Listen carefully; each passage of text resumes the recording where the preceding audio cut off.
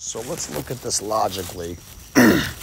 So this whole endeavor that I'm on right here, with what you see on the screen, all stemmed from the last video, Squid Game. And so I took the liberty to see how many things had overlaps in all 4 ciphers that had to do with, you know, Squid Game and obviously Freemason. So I found this interesting. So look, you got the word economics, $1, the public, logically, God is math, Web of Lies, Freemason. They all have matching gematria values. So you could kind of even make a little story here, right?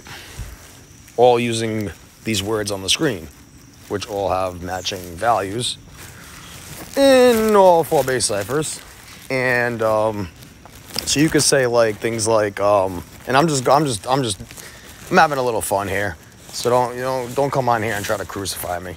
But you know, I guess, you know, the secret societies, whether you want to call them the Masons or whatever, it's generally that.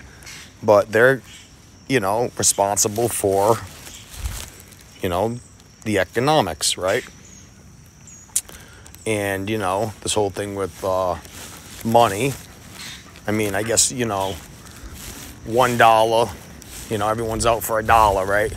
That saying. So, you know, you got economics and $1, which is very interesting. But what I found really interesting is this. So, like, you could say, like, the Freemasons are known for their web of lies to the public.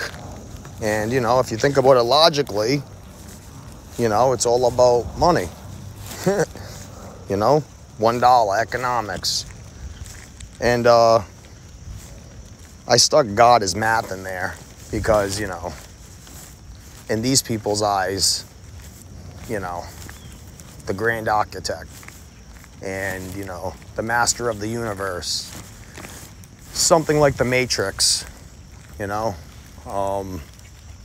So these are just like, you know, thoughts that I had and I'd like to share with people and get some feedback on it. Is this a reach? Or is this interesting? Or, you know, what do you guys think? So, God is math. I mean, everything is mathematical when you look around. Everything's a shape and everything's a pattern. Everything's a width and a length. You know, from your fingernails to your hair to how many minutes you spend on the screen watching me. Oh, that's funny. That is funny. Look at that, house number 89. I'm walking the dog on a day that leaves 89 days left in the year. Funny, I look up and I see that. That's probably coincidental. But, yeah, these numbers on the screen, though, I can tell you one thing. This isn't a coincidence. Pretty much our language was created around this code. And this is just a fun example.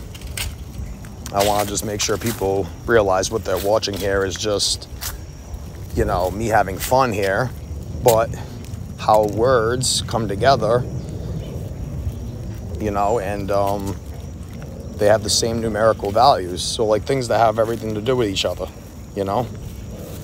Economics, $1 have to do with each other, you know?